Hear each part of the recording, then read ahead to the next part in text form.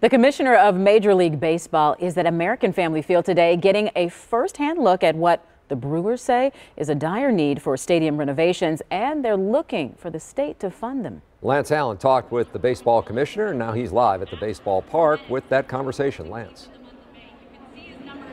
Charles and Shannon, Major League Baseball Commissioner Rob Manfred fielded questions from the media. All but two were surrounding either possible improvements and upgrades to American Family Field or the possible move of the A's from Oakland, so both stadium related. An absolutely beautiful night here at American Family Field, but of course the pending issues surrounding the upgrades and improvements that the Brewers want were the hot topic earlier. The commissioner saying hi to both the Brewers and Giants while in town and earlier tonight.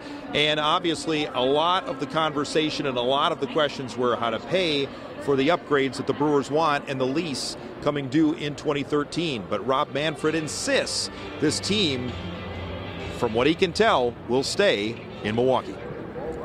There is not a scenario that is in my mind at the current moment. I'm more focused on resolving this immediate issue in a timely way so that the ballpark is well maintained for the benefit of the fans, and moving on to a long-term extension to make sure that the Brewers stay in Milwaukee. Have you talked? And I also asked the commissioner if this is the new way of professional sports, that you have to have renovations and upgrades and things like that in order to compete, and that's obviously one of the things that he said, yes, that is the current state of pro sports. However, it gets done. We are live at American Family Field. Lance Allan, TMJ4 Sports. Back to you guys.